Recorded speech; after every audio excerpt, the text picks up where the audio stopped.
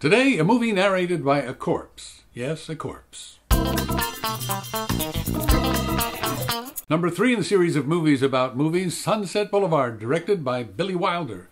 If Living in Oblivion was angry comedy, Day for Night affectionate comedy, Sunset Boulevard is cynical, creepy comedy. Very creepy, very funny, sad, dark, but did I mention creepy? The picture opens at dawn with sirens, motorcycles, police cars, press, and newsreels heading to a swank address on Sunset Boulevard. A voiceover tells us that a murder has been reported, and they all arrive to find a young man floating face down in the swimming pool. Indelible image, shot upward from the bottom of the pool. Behind him you can see flash photographers through the water. We're looking at the corpse whose voice we've been listening to. And by the way, if anyone ever tries to argue that you shouldn't have narration in a movie, just sit them down and show them Sunset Boulevard. Might change their mind. The voice tells us a big star was involved and then takes us back 6 months to show us how it came to pass that he wound up floating face down in that pool. We learn he'd been a screenwriter named Joe Gillis, not a very good writer, living in a seedy apartment building trying to bang out stories on a typewriter. Remember typewriters? Out of money, out of options, and the repo men out for his car. To escape them, he turns into a random driveway out on Sunset Boulevard, out where the rich people live. The repo guys miss the turn. But poor Joe Gillis has no idea what kind of a trap he's driven into. The home belongs to a former silent movie star named Norma Desmond, rich, all but forgotten, living in decadent splendor in a house that's much too big for her, hasn't been touched since the 1920s. It's an unfading monument to her faded glory, a cathedral to her excessive bad taste, and that house is one of the treats of the film. Her bed is amazing, her living room amazing, the art direction and set decoration won Oscars. The great silent star drips with contempt for the talkies, and yet even though her character hates dialogue, ironically, Wilder gives her all the best lines. The lines people never forget, the ones that make the lists of best movie quotes. You probably know them. Even if you haven't seen the picture, you probably know them. But just in case you don't, I'm not going to spoil them here. You should hear them first from Norma's lips. Norma's been dreaming of a comeback. She's written a sprawling mess of a screenplay as her starring vehicle. Happy convenience, eh? Rich patron who needs a script doctor, script writer down on his luck, desperate for work, behind on his rent. It's a Faustian tale. Joe makes his deal with the devil. He's in his 20s, she's 50. Let the dance begin. Funny how Hollywood won't blink at pairing older men with younger women, expect us to take it, but flip genders on the age gap and we're expected to disapprove. Lurking in the background, keeping the gears turning, a creepy, obsessively protective old butler, Max von Meyerling.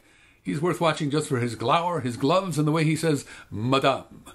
But there's a lot more to Max than glower, gloves, and accent. Spoilers.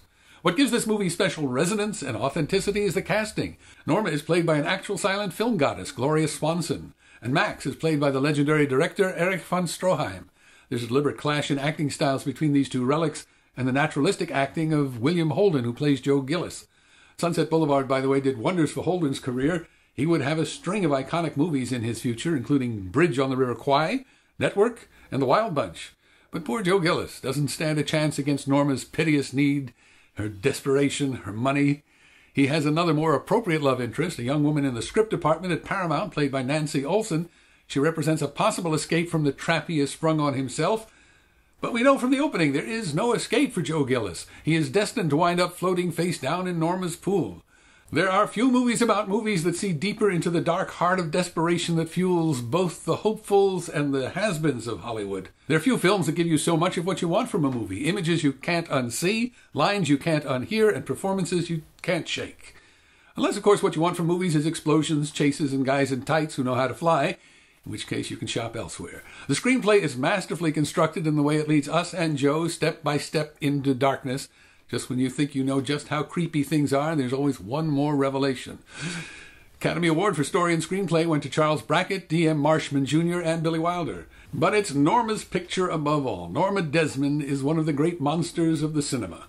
And like all the great screen monsters, she manages to tug at our heart.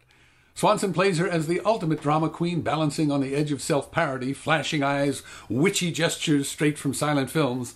Yet somehow she remains real and human, and she will break your heart. Where many movies just peter out in the last reel, this one ends powerfully and grotesquely. There's a closing line that winds up at number 7 on the AFI list of all-time best movie quotes, and an image that will sear its way into your memory, all against a perfect music cue from Franz Waxman. He won an Oscar for the score. Until next time, I'm Mickeleh. DVD extras. A lot of extras today. You know, there's a whole lot of Hollywood color throughout the movie, glimpses of other silent film legends, including Buster Keaton, a visit to the legendary Schwab's drugstore, and scenes on the Paramount lot where we encounter Cecil B. DeMille on the set of his film Samson and Delilah. Early in the movie, we see Joe Gillis's apartment building. That's still standing in Hollywood, Alto Nido Apartments, 1851 North Ivar Street. Norma Desmond's Sunset Boulevard mansion, however, is long gone. Well, in a sense, it was never there. The building we see was actually located miles away from Sunset Boulevard, just off Wilshire Boulevard, not far from downtown. Before it met the wrecking ball, that mansion appeared in another movie classic, Rebel Without a Cause. That's the abandoned house where James Dean, Sal Mineo, and Natalie Wood spend the night. Oh, and in 1929, a young Erich von Stroheim directed a young Gloria Swanson in a film called Queen Kelly. That was financed by her lover at the time, Joseph P. Kennedy. Yes, those Kennedys. Joseph P., father to President John F. Kennedy, Senators Bobby and Teddy. Queen Kelly was never distributed in the U.S., but a clip from it shows up in Sunset Boulevard standing in for an old Norma Desmond picture. Norma's bed, by the way, recycled from The Phantom of the Opera. If you missed any of my movies about movies, I'm keeping a playlist here. And if you want a well-argued recommendation and review of Lord of the Rings, The Fellowship of the Rings, see Neafcy. It's on his Pissed Lists, movie he watches while drunk. It's a good review. It makes me want to see that picture again now, drunk or sober. Bye now.